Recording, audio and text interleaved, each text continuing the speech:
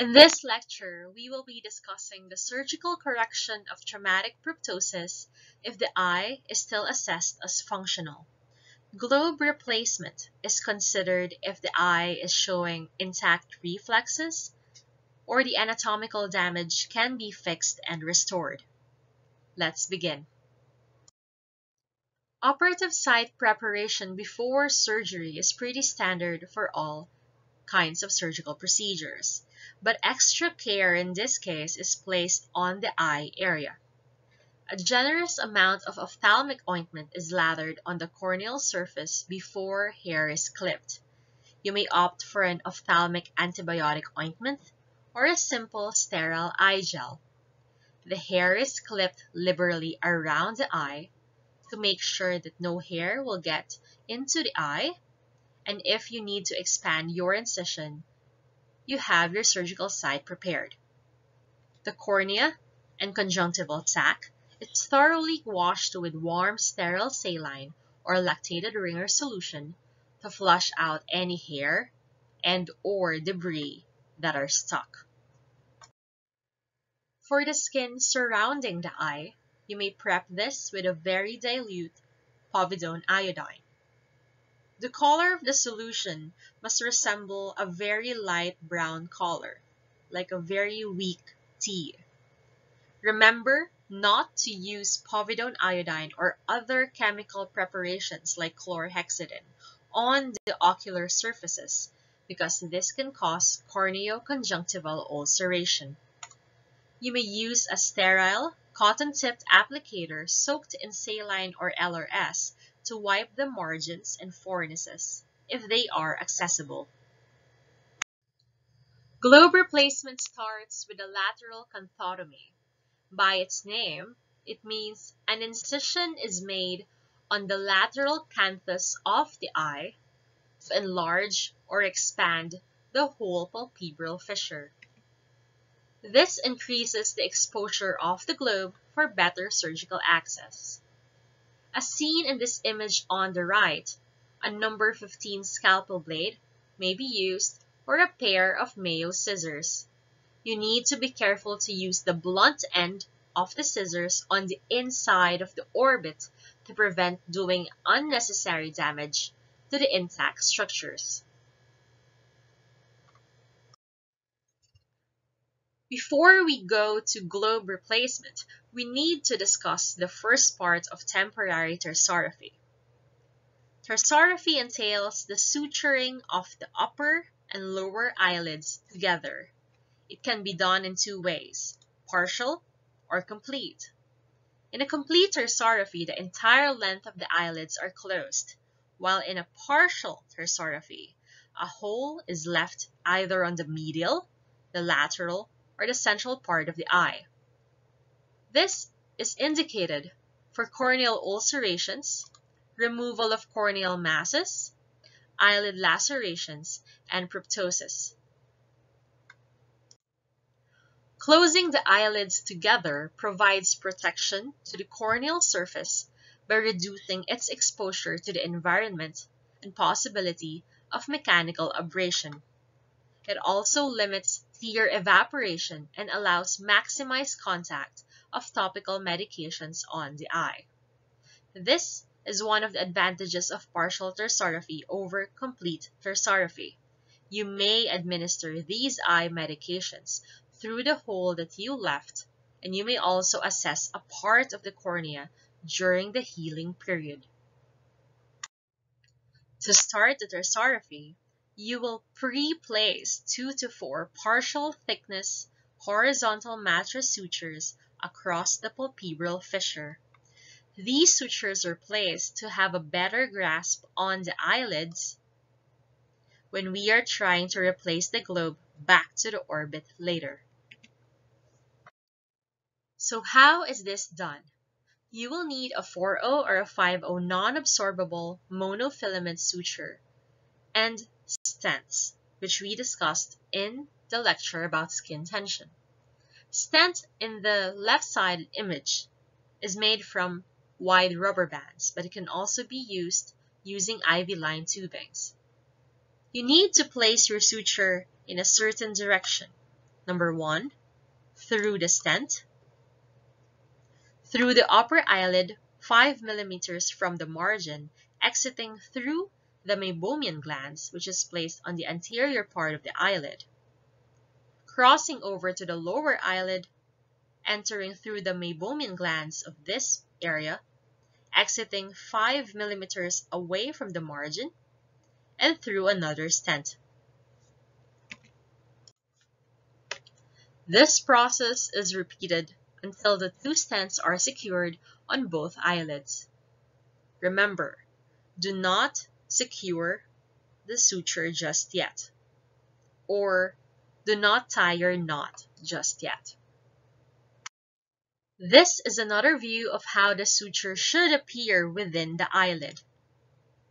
Suture goes through a stent 5 millimeters away from the margin. Enter. Partial thickness suture bites mean that your needle should not penetrate this tissue right here.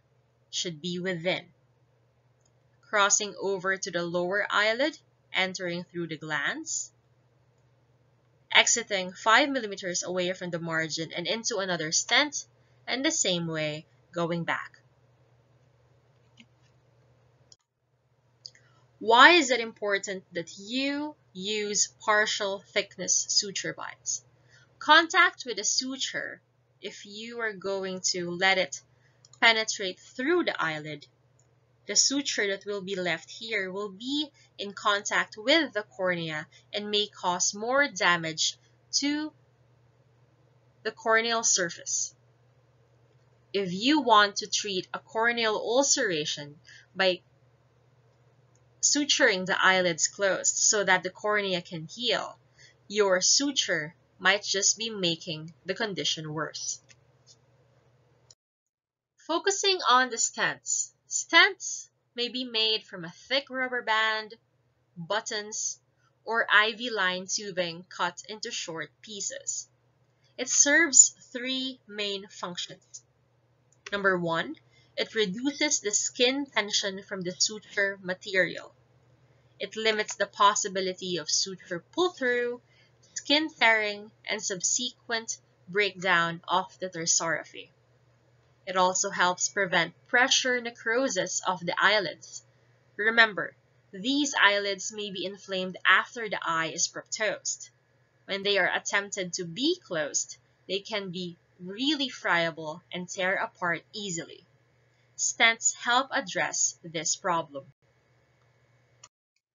Now, how do we actually put back an eye into an orbit when it has been displaced outward?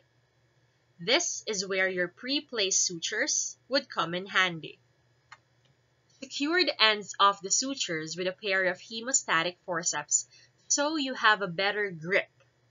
But if you trust your hands and your fingers to do it, then that will do. A lubricated scalpel handle is then placed between the sutures and the cornea, as shown in the picture on the left. You must try not to press down too much on the cornea to prevent further damage. Now, you will gently pull on the sutures upward to bring the eyelids into a closed position over the globe. The scalpel handle will prevent the forward or upward movement of the globe when the eyelids are pulled up. The scalpel handle, being a flat, smooth instrument, can also prevent the suture from irritating the cornea. Once the globe is replaced back into the orbital cavity, the eye must be washed with sterile saline or LRS to clean any blood on it. The conjunctiva and the conjunctival sacs need to be washed as well. Once done, do a last check on the eye and its associated structures. Once you are satisfied, tighten and tie each pre-placed suture. You may secure this with a surgeon's knot reinforced with extra square knots. For a partial tarsarophy, which is indicated in such cases, you may choose between the medial canthus, the lateral canthus or the middle aspect of the eyelids to be left open for the administration of topical medications. This is an illustration of the surgery from the lateral canthotomy to replacing of the sutures for temporary tarsorrhaphy, the manner of globe replacement, and closure. Wouldn't it be cool if we can see this done in an actual clinical case? Yup, another video assignment. Sadly, I was gonna attach the video on the slide, but my PowerPoint keeps on crashing, so we're just gonna make it into a video assignment. Watch this video of repair of canine proptosis to see how globe replacement is done on a real patient. Please note the differences in the technique and in the instruments that they did from the protocol that we just discussed. After the procedure, analgesics and sedatives must be readily available if you anticipate a rough recovery. You must remember that the feeling of pain and the consequent anxiety for patients increases their systemic blood pressure, which will in turn cause hemorrhage and an increase in the intraocular pressure, which is not good for our eye surgery patients. You must closely monitor the respiratory rate and effort of these patients, including the color of their mucous membranes and oxygen saturation, to make sure that there is adequate circulation. Of course, the recovery plan will also be dependent on the other injuries the patient has. Post-operative therapy usually includes systemic antibiotics, anti-inflammatory medications, and analgesics. In addition to those, a topical antibiotic ointment for the eye is also prescribed to be given every 6 hours. Atropine is also a part of the therapeutic plan. Atropine, given every 8 to 12 hours, causes the eye muscles to relax. It dilates the pupil, so it will not respond to light to reduce pain after surgery. NSAIDs are also found to reduce the possibility of exophthalmos from retrobulbar and optic nerve swelling. Sutures must be maintained in place for at least 2 weeks up to 4 weeks, depending on the degree of damage inside. Any surgery has its own list of possible complications after. The most common for this is lagophthalmos. Does anyone know what that is? Lagophthalmos is the medical term for the inability to close the eyelids completely. Lateral strabismus can also develop. It can be temporary, or at times, it is permanent. What is strabismus? Lateral strabismus is what we call pagkabanlag. On the other hand, medial strabismus is what we call pagkaduling. So that is one of the complications as well. The optic nerve can also degenerate because of the traumatic damage. Lastly, if the eye will not heal, it will become shrunken and non-functional, which eventually needs to be removed. This condition is called the phthisis bulbi. So, that is how we replace an eye back into the cavity. But what if the eye is so damaged and there is no function detected? That is our topic for the next video.